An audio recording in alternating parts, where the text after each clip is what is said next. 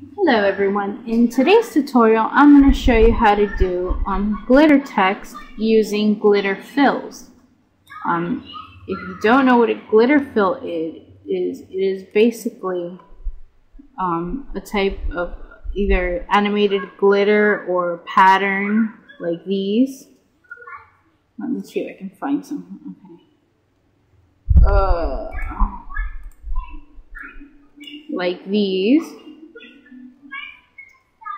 These are all glitter fills. They come in different colors, different patterns, and all that good stuff.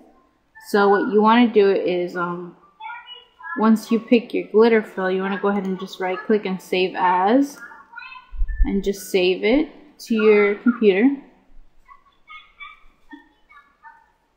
And once you have them saved, you're going to go ahead and open up Animation Shop. Click open and open up your glitter fill. So as you can see, they all come in different types, like patterns that flash or stripes with glitter, which is the one that I used here, to just plain old color glitter, which is the one that I'm going to be using in this example. Pretty neat, huh? So once you open the glitter fill you want to use, you want to go ahead and copy each frame into PSP. So paste this new image and minimize. Copy. Paste this new image and minimize. And you want to do this for every frame. Now some glitter fills have more than 3 frames, so you will have to, if it has 5 frames, copy each frame into PSP to make sure you get all the frames. Okay, once you have copied all your frames into PSP, just minimize them for now. Next, you want to go ahead and open a new image. I'm going to open mine 500 by 500. So that I have plenty of room to work with, a raster background, and transparent. Okay, now that you have your image open, go ahead and choose your text tool and pick a color for your outline. So I'm going to be using a dark gray. And of course, choose your font. I'm going to be using A&S Pen and Ink Roman Bold. So once you choose your outline color and your font, go ahead and click and type.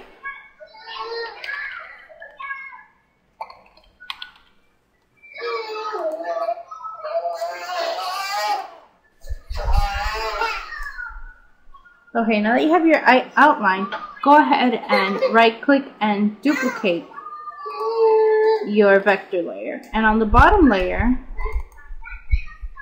double click on the A, and you want to hide the foreground color and choose a background color for the fill. It can be any color, it doesn't matter. I'll even make it like red or something, or pink. It doesn't matter because it's not going to show. And then right click and convert to raster layer. Next we're going to work on the outline. Go ahead, and if you have the width that you want, I'm using a stroke width of 3. Or if you want to make it bigger or smaller, do it however you want. And then I'm going to go ahead and add a bevel to it, which I'm using the same bevel that I always use. Bevel 2, width 10, smoothness 25, depth 5, ambience -27, shininess 35, color white, angle 135, intensity 35, and elevation 60. Once you have your inner bevel, I'm also going to add a glass effect, which you don't need to, but I think it looks nicer.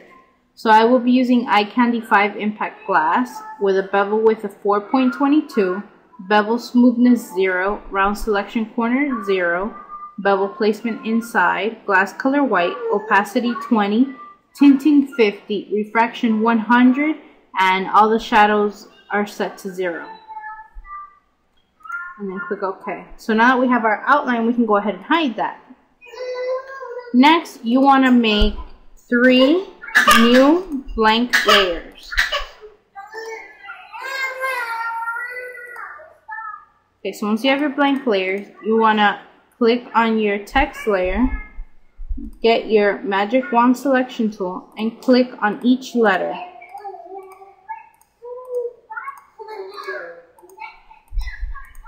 Now that you have your marching ants, go ahead and click on the first empty layer. Go up to your materials palette, click on it, and choose pattern. Then choose your first glitter image. So it should look something like this. You should have your 3 or however many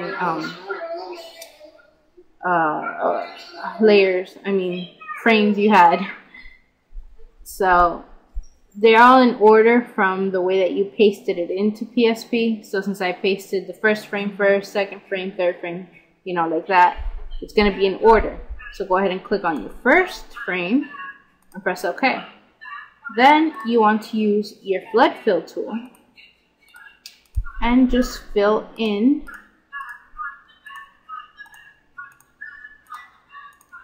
your text. Then you want to go ahead and hide that layer, click on the second empty layer, go back up to your materials palette and click on the pattern, and then choose your second image. So the first one is always going to be the one you're currently using or is currently set. Then this is the first frame layer, and then the second, and then the third. So I'm going to choose my second layer and just flood fill.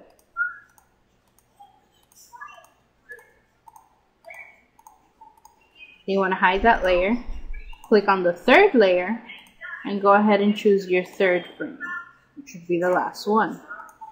Click OK and just flood fill. Once you have all your glitter text filled in, you can go ahead and get rid of this layer.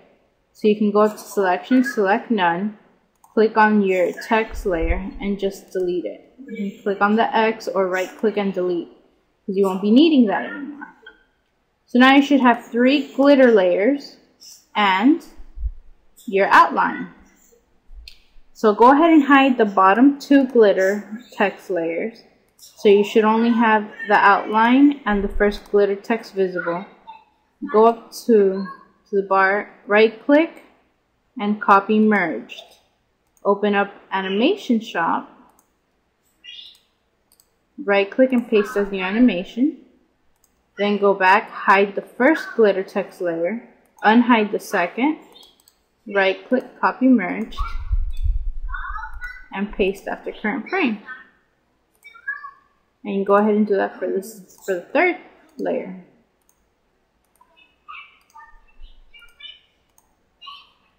Now as you can see, I have all this space for nothing, so you can go ahead and use your crop tool and crop around the text.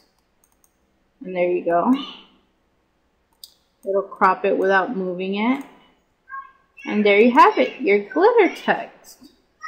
Now you can do this with any glitter, you know, any other, you know, animated fill you want to use. If you have any questions, feel free to ask me. You know, I love to help out, so have a good one, guys.